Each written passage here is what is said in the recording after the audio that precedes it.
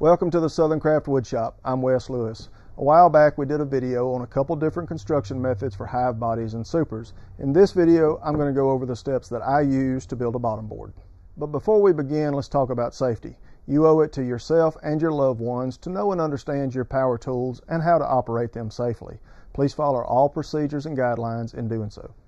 For this project we're going to be using 3/4 inch cypress. I'm using 1x6. And the first thing I want to do is I want to set my fence up to where I am just shaving a little bit of the factory edge off of one side.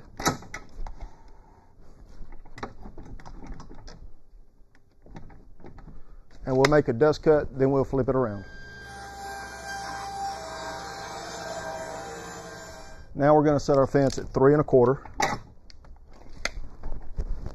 And we're going to flip our material around and put the side that we just cut against the fence. I'm going to set our 3 1/4 to the side for just a minute. Now I'm going to set my fence to 1 7/8 inches, and that's going to be our sides and our back. Now that we have our rips made, it's time to move over to the miter saw. Normally at the miter saw I'd work off of an adjustable bump stop, but we just purchased a new sliding compound miter saw and it's considerably larger than what was sitting here. I actually had to extend my table out, and this is a temporary fix just to get me through in the short time. But since today we only have 2 sides, I'm just going to go old school on those and measure each individual piece out, and then in a second we'll show you a different way to set up a bump stop.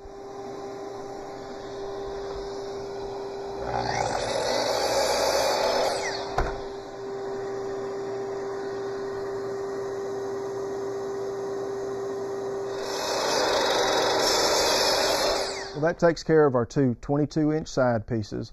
Now I'm going to use a fixed bump stop to cut our back and our bottom pieces. I'll screw this directly down to the table, and I'll use the screw on the end for a micro adjustment. And I'm going to use a piece of scrap material to set that up.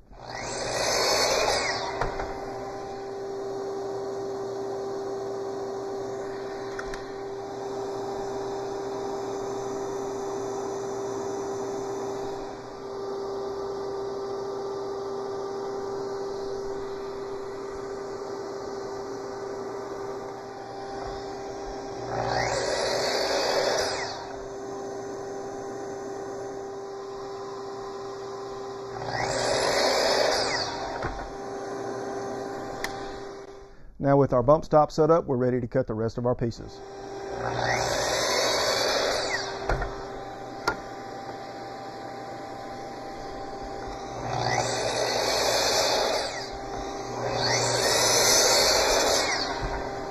Now we'll come back over to the table saw. We need to make a dado cut in both our sides and our back, and I've got our stacked dado set up just a hair over 3/4 inch wide. I've got a 3/4 inch spacing from the edge of the cut back to the rip fence, and I've got our blade raised to a 1/4 inch deep cut. That's going to leave us 1 inch worth of material after the cut between the 2 pieces.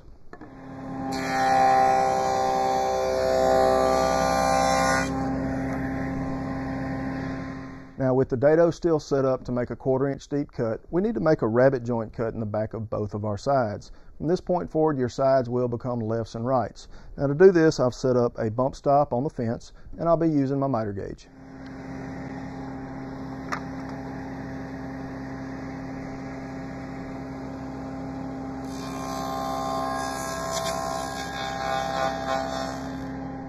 Now we need to cut 1/4 inch by 3/8 rabbets in the boards that'll make up our bottom board. To do that, I've installed a sacrificial fence, and I've raised our dado to make a 3/8 deep cut. Now, 5 of these boards will receive a rabbet on both sides. 2 of them will only receive the rabbet on one side.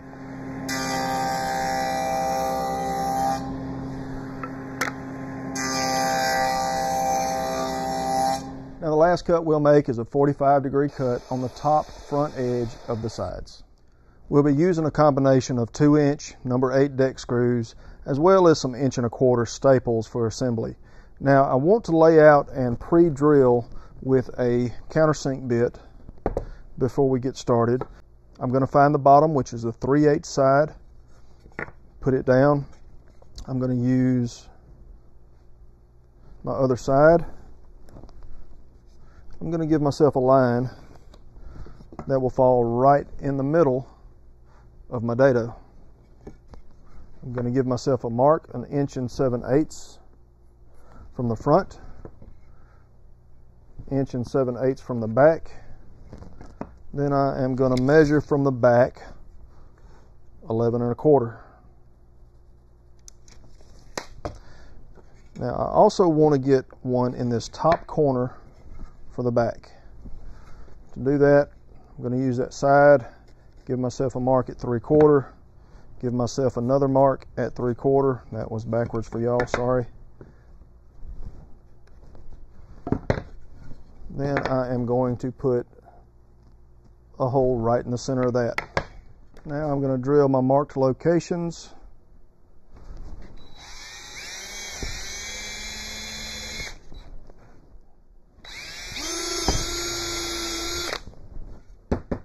Alright, so my first step in assembly, I'm going to take my back piece. It's got the rabbit on one side, square cut on the other. I'm going to lock it into my back. They're cut the same length, so they should be flush on both sides. Now this is the one and only place that I'm going to use glue, because you've got dissimilar grain directions and you are definitely going to have quite a bit of expansion and contraction. The glue will not do you any good in any of the other joints.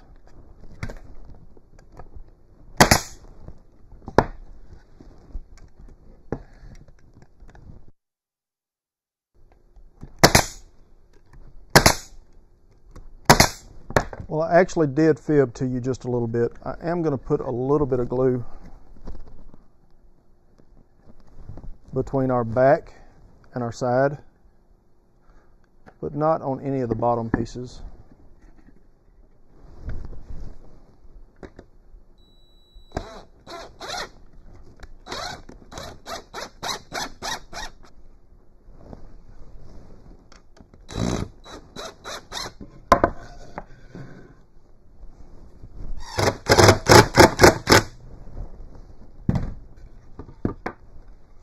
I didn't do a very good job recording that last segment.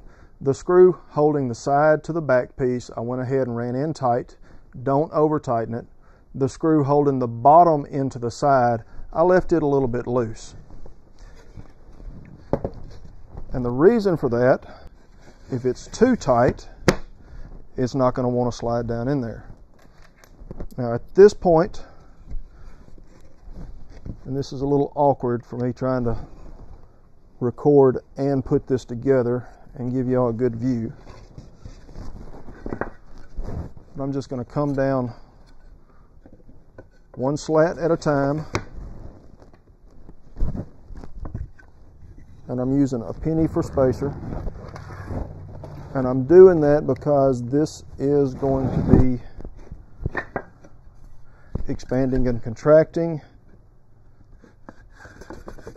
quite a bit.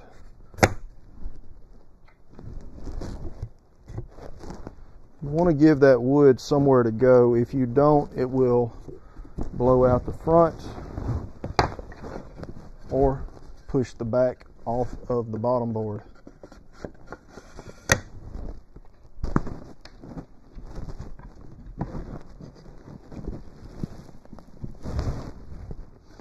All right, now I'm going to stop right there for just a second. I'm going to try to do this where you can see. All right, so we've got all the way to the middle. You can see that we do have a screw that we need to put in right here.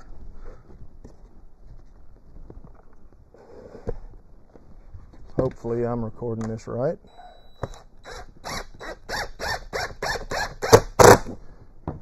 I'm going to go ahead and sink that one a little snug. Pull these boards back tight together.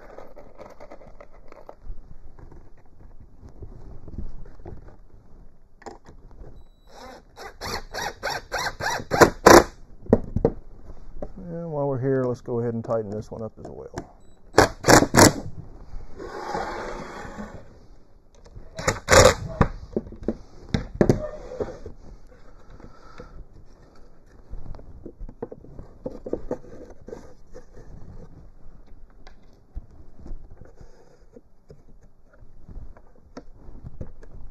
Now this last board, I'm going to need to go back to the table saw.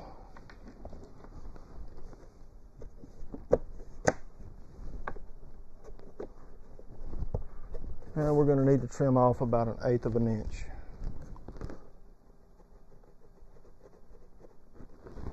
All right, we're back from the saw. Let's see how we did.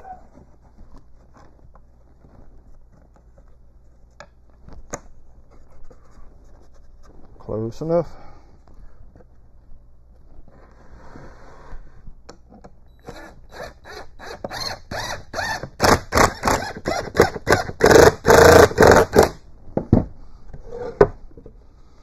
All right, now I am going to leave the pennies in for just a couple more steps. Now in the center, everywhere except for where I've already got screws, I'm going to shoot one staple as close to the center of the board as I can.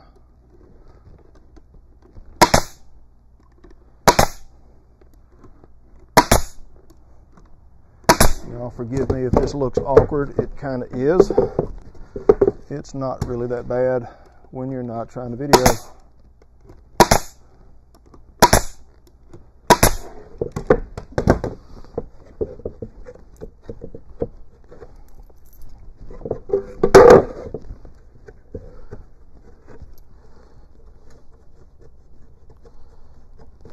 And that penny gives you